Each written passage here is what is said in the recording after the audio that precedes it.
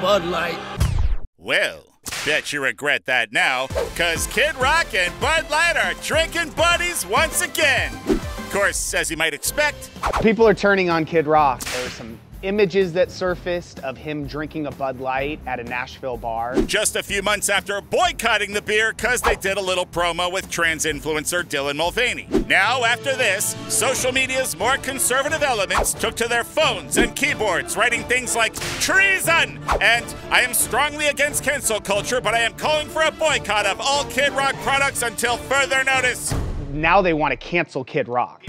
They're saying he basically turned on them. Calling him woke rock. Yeah. Anyway, it would be way too easy to start spouting off some half-cocked conspiracy theories about this.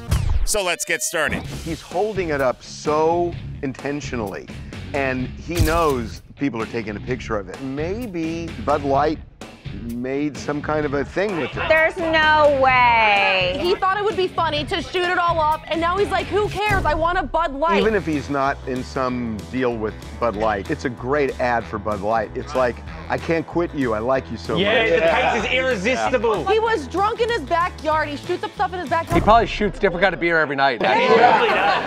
So he drinks Bud Light, she drinks Bud Light, and Bud Light's position is we don't give a damn who you are as long as you drink more Bud Light. God bless America. Please drink responsibly.